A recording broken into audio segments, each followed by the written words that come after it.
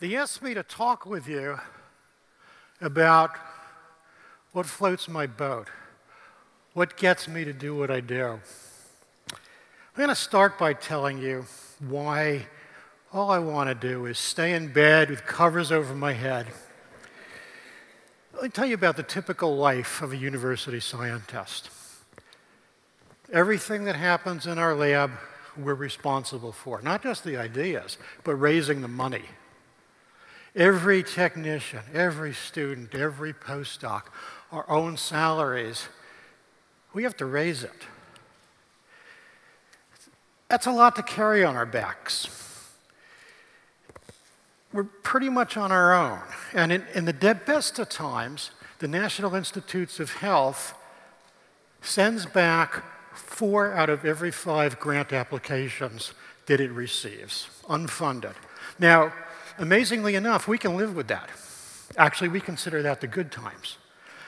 Because right now, they turn down 9 out of 10 or worse. In fact, I have a colleague who sent an application to one of the major charities in the United States.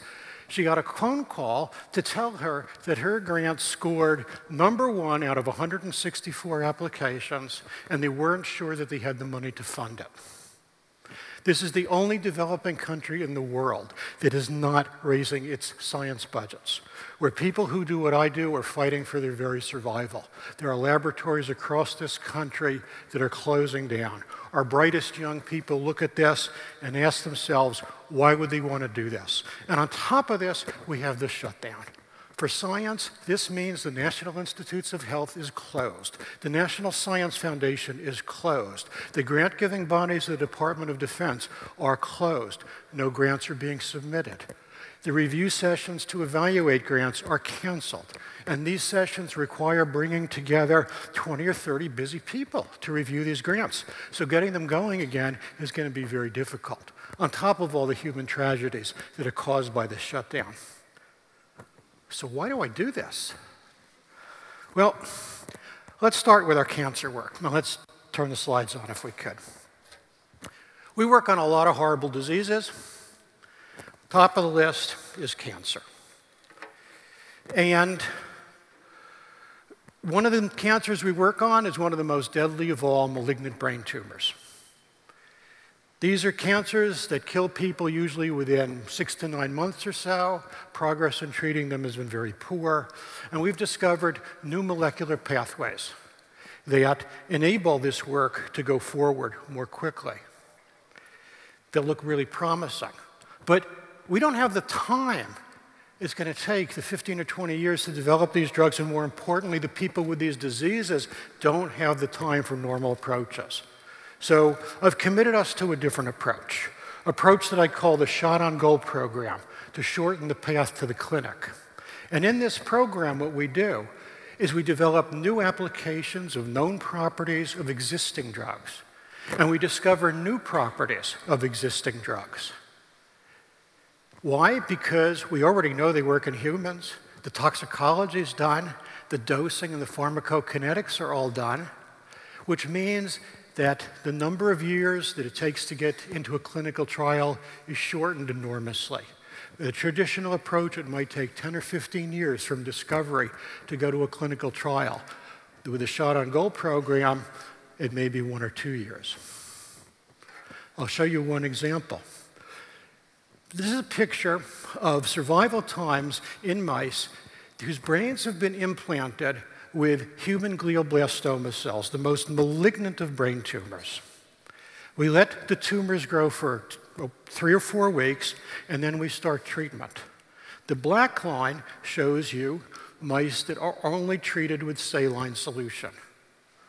The red line shows you mice that are treated with the frontline treatment for glioblastoma, which doesn't provide any benefit to these animals, plus one of the drugs that we discovered.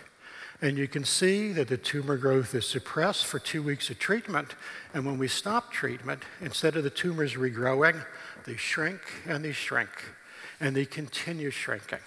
And the first tumors don't come back until 100 days after treatment. One of the mice in this pilot experiment, we didn't even see a tumor. 6 months after treatment, we finally sacrificed the mouse to see what was going on. This is a pilot experiment. This is a drug that's already proved. Even better than that, it's a generic drug. We don't have to negotiate with any pharmaceutical companies. We can just go forward with this. This work is approached in a way that is unique to Rochester. Our colleagues, Hartmut Land and Helene McMurray at the medical school, like us, have discovered pathways that nobody else works on, that appear to be essential for many, many types of cancers. And the pathways they work on, the pathways that we work on, both seem amenable to these shot-on-goal approaches.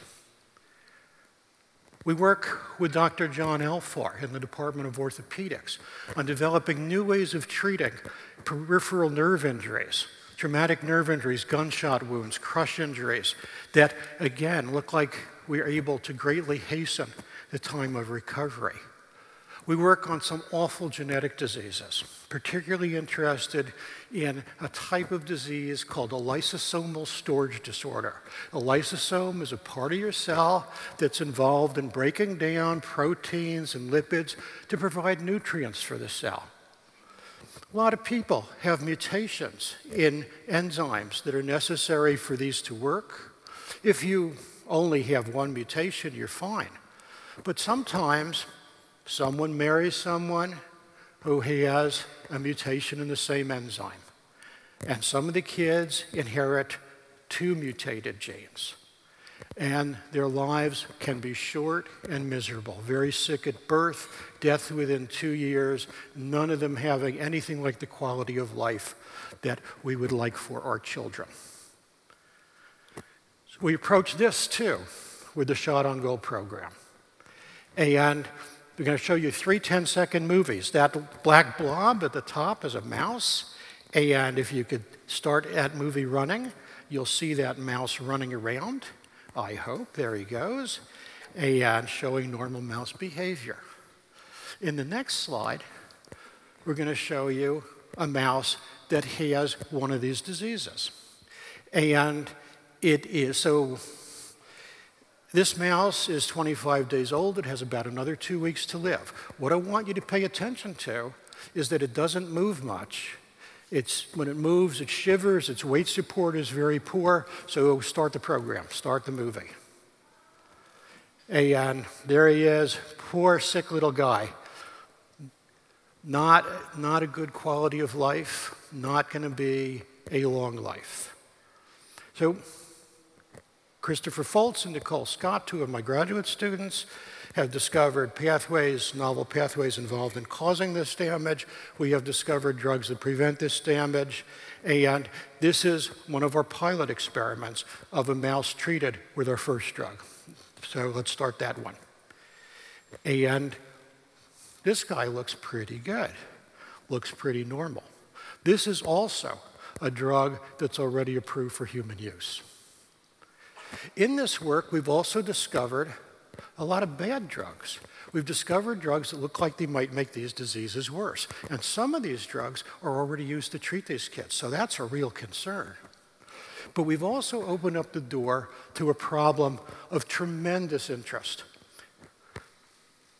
If you carry a mutation, one mutation for these diseases, you might think you're normal, but we know that, for example, for one of these diseases called Gaucher disease, you have a 6-fold increased risk of developing Parkinson's disease.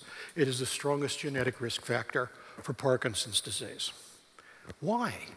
Well, what we're testing now is the idea that it's exposure to these bad drugs.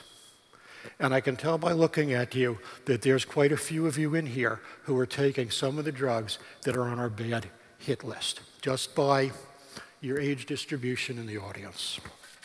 It's not just about drugs, it's also about cells. With my colleagues Margot Mara-Prochel and Chris Prochel, we've discovered cells that can restore function when we transplant them in chronic spinal cord injury that look like they might be useful in treating Parkinson's disease. So we're on the cusp of changing the way we treat horrible diseases. But given the challenges we face with federal funding, these treatments and cures will not come quickly. People will suffer and die needlessly. So I'd like to ask you to remember this one equation. Do you remember anything from what I've said? The velocity of scientific progress equals discovery times dollars. Well, these days we have to rewrite the equation. The velocity of scientific progress equals discovery times donations. And don't worry, the development office has assured me they're not going to corral you today here, but when they come to you, help us build the medicine of the 21st century.